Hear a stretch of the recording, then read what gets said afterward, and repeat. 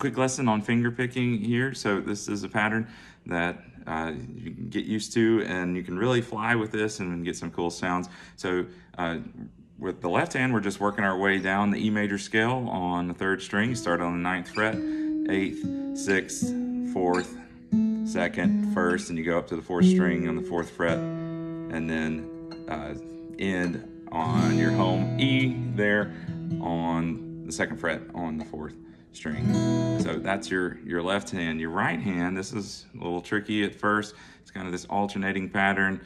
So you want to go start out, and you can slow the video down if you can't see what I'm doing. You can actually, if you're on your phone, you can touch the video, 3 dots at the top, and then you'll see a normal playback speed. You can slow that down, or if you're on the computer, you can slow it down and see it a little better.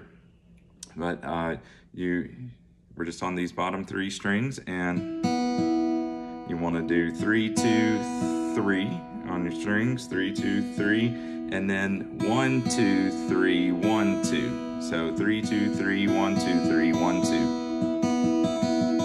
3, 2, 3, 1, 2, 3, 1, 2. And if you speed it up,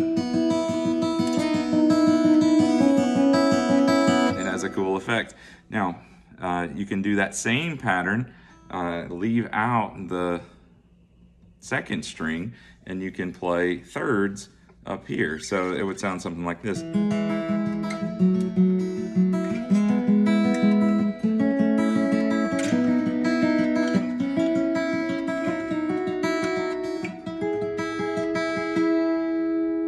So those are a couple of exercises you can do to get you into finger picking.